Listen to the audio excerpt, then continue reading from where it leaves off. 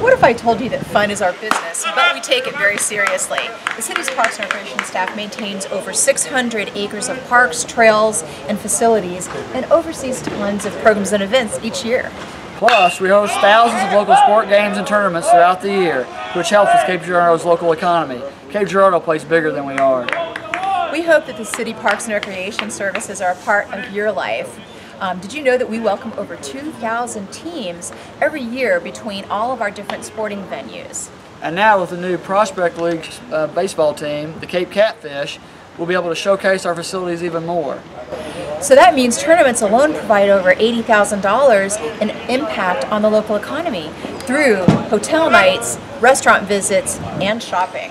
When you think about jobs and quality of life in Cape Girardeau, Parks and Recreation plays a huge role in making our city great.